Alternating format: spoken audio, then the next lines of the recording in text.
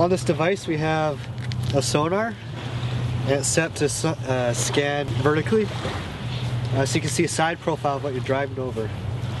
We have a pan and tilt unit. On this side we have an orientation module which tells us our heading, our roll, and our pitch.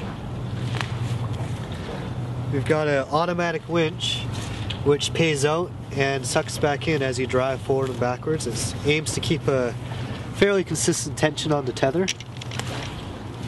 On the back here we have a water sampler, and we can take 4 individual samples at different locations during the run. And in here we got a temperature probe which is extremely accurate, and we use to detect changes in water temperature or air temperature. And I think that's pretty much it.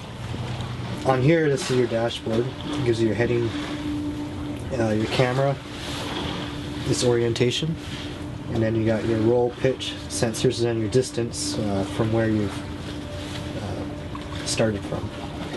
You have a water sampler, and we can take samples, and you hit the button, opens the valve on the vehicle. You can toggle our lights on and off. We have a temperature map which shows the temperature over the distance we've driven, and right here is where we entered the water, and it dipped down to about 6 degrees, and we're facing pretty much south.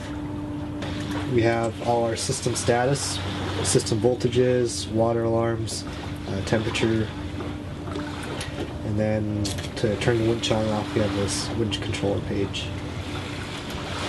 For video feeds here we can switch cameras by clicking on it, and when our sonar is turned off it'll pop back up to our main camera, and we can switch around, start the sonar again.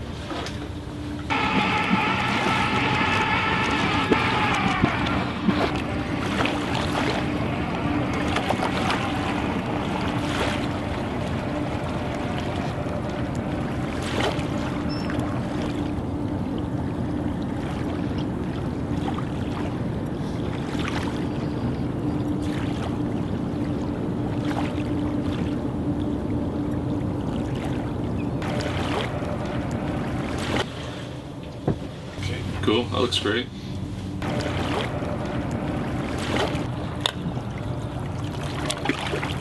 It never, like that anomaly of dumping slack seems to have gone. Okay. But by all means, let's test it more thoroughly.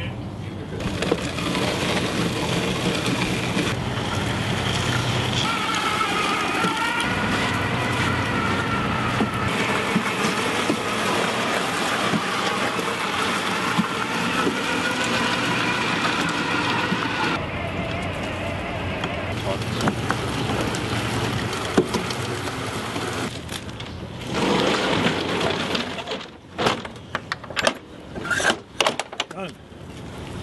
We're out of here. Well done, gentlemen.